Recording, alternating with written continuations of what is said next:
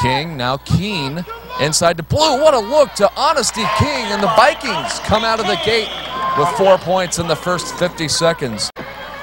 Janelle Adams, trapped across half court. Nice pass to Honesty King. Now Blue, baseline, Winton cutting to the basket. Perfectly executed in between timeouts. Shea Winton at the elbow, lost control. 5 to shoot. Takima Keene pulls up. Kicks to Winton, top of the key. Jump shot, nothing but net. Adams being double teamed near the half court stripe.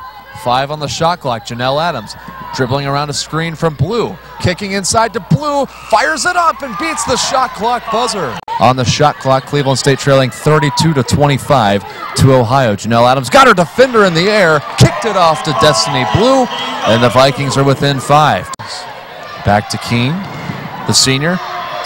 Look to her left. Now Destiny Blue sets a screen. 11 on the shot clock. Keene feeding Blue on the pick and roll.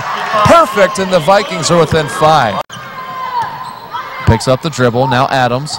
Nearly traveled. Now no looks to Winton. Thought better of it. Pass to the corner. Keene. Jump shot. That's a 3.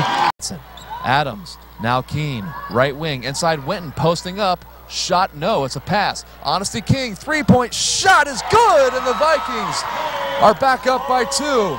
To Adams, Ohio extending the defense.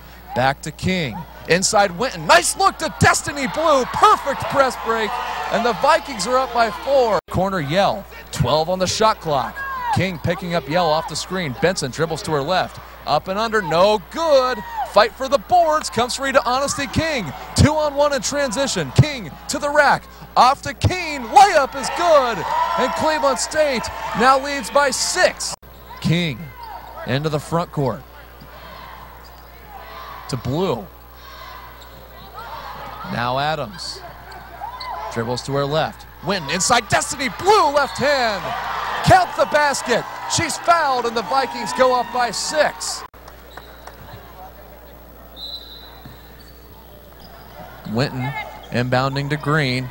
5 on the game clock, and that's going to do it. Cleveland State's going to beat Ohio 66-56. An impressive 42-24 run to close out this game tonight as the Vikings go to 3-4 and Ohio falls to now 3-4 on the season.